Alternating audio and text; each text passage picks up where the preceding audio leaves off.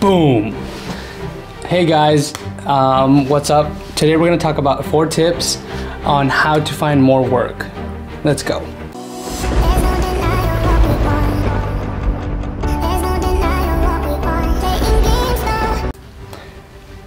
Okay, so I have 4 tips. The first one is build a portfolio. I know it should be fun for you, because I know I got into photography because it's fun, and I started taking photos of my best friend, and eventually her friend started hitting me up, or my other friends on Instagram started hitting me up, and eventually it turned into real work. But some things I started to realize when I wanted to get bigger clients with a bigger budget, I had to do these things. So number 1, develop an awesome portfolio. And to do that, you're going to have to open up your horizon a little bit. Take product photography, take landscape photography, take portraits, take city. Think about what businesses want. Think about what people want. Study what is a industry standard headshot and which ones are acceptable and which ones are not acceptable. Study what magazines want. They want skin retouching, frequency separation, dodge and burn. They want they want so many things. So these are the things that you need to practice for free. So when you're first starting out, hit up models. You can go to the Instagram section. I'll put something right here. So you just scroll up, type in Instagram, you know, open the app up, look up other photographers or models in the area. So search by location. Sometimes I'll search by LA, Hollywood, San Fernando Valley, Los Angeles, Encino, Tarzana, and these addresses will pop up and it'll show recent posts by people. And if they're really beautiful or a very cool person, I'll hit them up and say, hey, would you like to go on a shoot? And I do get some shoots. So I go and I practice my photography, I build a portfolio, and I keep that portfolio. I also post it on Instagram, so that's also another form of portfolio. But that's step 2. So once you do have your portfolio established, once you do have people that you've taken photos of, maybe even testimonials, what you want to do is create a platform, professional platform for people, businesses, models, companies to find you. And that's making a website. There's Squarespace, Wix, so many things. I'm not too professional on all-knowing on websites, so you have to do that research yourself. But once you do have your website, you post by category, you know, put headshots and put like 5 or 10 headshots, industry standard headshots. Then put portrait and put all your portrait photos in that section. Then put product photography, put all your product photography in there. And then you could price each bundle. Say, oh, I want to do headshots, 1 look or 2 looks for $100. Don't shoot anything for less than $100. Maybe 70 or 80.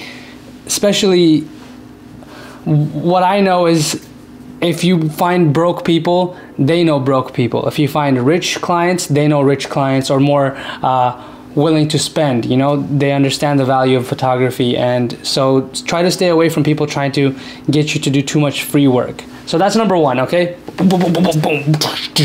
All right, number 2.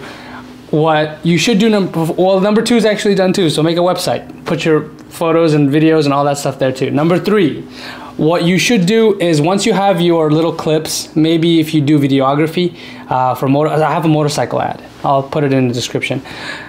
What I do is I go to 2 bike stores or motorcycle shops. I go in there, I'm like, hey, can I speak to your marketing manager? Can I speak to the manager on site? And they come up and I'm like, hey, how's it going? How's your day? Here's a video of some photos and videos I've made of photography for motorcycles and other motorcycle companies. And they're like, wow, that's cool. And I'm like, look, I did some research on you guys. I went to Google Maps and I searched your store. I went and checked out your Instagram, and I noticed that I can offer you a really good photo. I can offer you better quality, better videos than you already have on your Instagram. So do your research. You know, what I do is usually I open up Google Maps, I look in my area, what stores have motorcycle, you know, and then I'll look up in their Instagram, their Yelp, their website, and I'll also look at their YouTube channel and see if their content if I could do better than the content they already have. So I'll go and I'll say, hey, look, I'll do a free video. You can't keep it until you pay me. So it won't cost you anything. I'll shoot it for you. And if you like it, then you could pay me for it. And this is a great way because people nowadays like free work. So they don't want to have that risk. They don't trust you. You're a new artist. They want someone that they feel comfortable with. So at this time, this period that you're getting to meet them, it's great for them to talk to you, get to know you, get your personality, and get your style down. So that's how you can get more actual clients. Another thing I would stay away from, so we're still on tip number 3, I would stay away from doing free work. Like I said, free work breeds more free work. So every time you do free work, someone hears about you because you're free. They're like, oh my God, that guy does free work. Okay, so I'll just hit him up for free work. That's how your name get around. So what you need to do is set a price, and don't mess with your price. Don't tell people your price either. Each situation is different. One client is super easy going. They're like, Photoshop this for me. I want this product. I want the scratches gone. So you have to do a little bit of frequency separation. I want blah, blah, blah, blah. And that takes a lot of time. You know, you have to take the product photo on good lighting, use professional lights. You have to use professional lights, and that client is a little bit more harder to deal with, so I charge a little extra. But someone who says, hey look, I just want my product on this flower, take a picture of it, and that's it, I'm good. I'm gonna use it on my Amazon. It's completely different. It's not the same, so don't pitch your price to everybody the same. You'll just end up working more. So the final tip is don't hit up models, hit up businesses and photographers.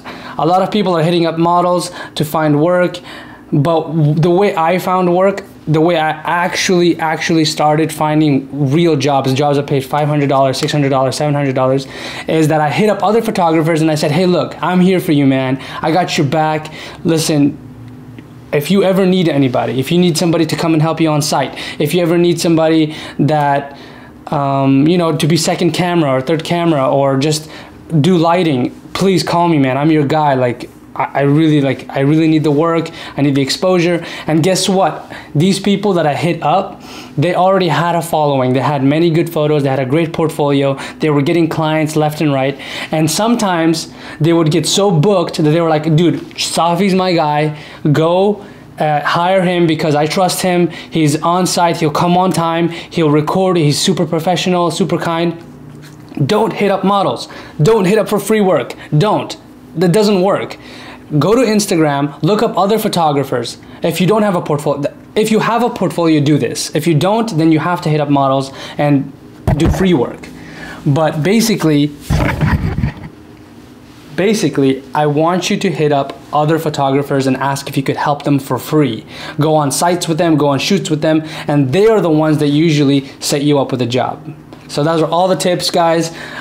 Subscribe and comment down below maybe some other tips that could help me out. And thank you for watching, and have a nice day.